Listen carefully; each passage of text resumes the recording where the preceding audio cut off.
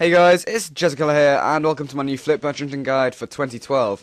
I've made this guide as detailed as I can, going from what cash stack to use all the way to the best items to flip, which is the question that everyone wants to know. And also I've put together a little contents page so you guys can skip to any specific part of this guide. And so yeah, I hope you guys enjoy. So to get started, I'm going to go through what cash stacks I'd recommend you use when flipping. So to really make flipping more profitable than say killing green dragons, you'll need a cash stack of around 15 million minimum. I mean, of course you can use less, but it's really not worth your time and you may as well just be camping at green dragons. But if you do have 15 million or more, then you can start flipping. And another thing that I recommend you do, it sounds stupid, but sell your bank, unless you have max cash, so that you can get as much money as you can to start flipping. Because the more money you have, the more money you will make.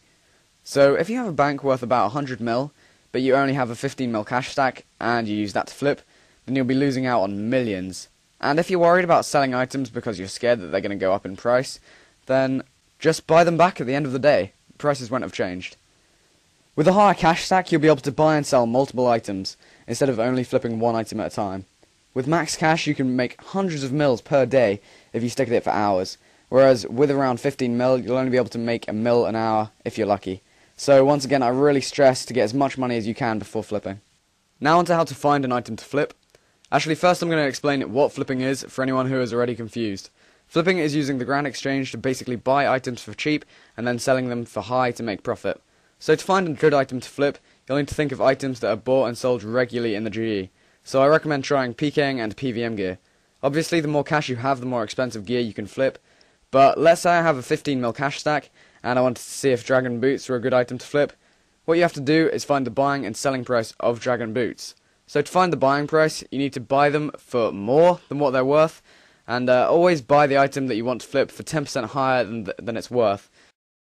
When you sell it to find your buying price, always sell for 10% under. I know it's confusing, but when you get used to it, it becomes natural. So the dragon boots bought for 126k and then sold for 124,100 GP, which means you're only going to get near enough 2k profit per flip, which is horrible. Just keep testing items until you find one with a good profit margin, and then you can flip that item for as long as you want.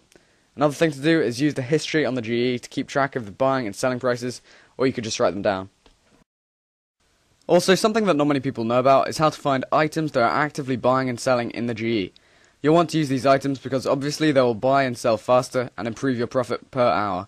A good way to find items is by going on the RuneScape website, go to Community, and then Grand Exchange. Then scroll down until you see most traded items, then just click more. There's loads of items to choose from, but sadly they're fairly cheap items, so they're not going to be any good for wealthy players. Now on to how to maximize your profits when flipping. When you find 3 good items to flip, organize them in your GE slots.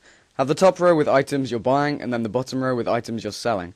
Also, if items not worth much are taking a couple of minutes to buy or sell, then that means you're probably competing with someone else to flip that item, so you'll have to adjust your prices slightly. Lower your selling price by a couple of GP and also raise your buying price by a couple of GP, but not too much as it'll affect your profit per hour. With a 15 mil, I just tried doing warrior rings, and I made 50k within a couple of minutes. But the reason why I couldn't buy more than 10 warrior rings at a time is because of the GE cap. So you may be wondering, what is the GE cap? Well, the GE cap is how much you're allowed to buy within 4 hours. So just to keep you guys aware of it, that applies of 25,000 runes, ores or essence, 10,000 food, 10,000 arrows, bars or planks, 5,000 familiar pouches or seeds, 3,000 teletabs, 100 tools, jewelry, armor and weapons up to rune, 10 weapons and armor, dragon and above, and 2 rares or treasure trail rewards. But the good thing about the cap is that after you sell the items back to the GE, then you can buy those items again, and it sort of cancels itself out. Okay, so now moving on to the final part of the guide, what you've all been waiting for, what the best items are to flip merchant. And I get asked this question so much on a day-to-day basis, and the answer is simply no items. It sounds a bit stupid, but because RuneScape price changes are so unpredictable, it makes flipping really difficult, and the items that I flip change each day. For example, I might make 20k profit off each Amulet of Fury one day, but then the next day make no profit, so it really does change on a day-to-day basis. As I said earlier in the guide, find items that are actively bought and sold in the GE, and keep testing until you find 3 that give good profit.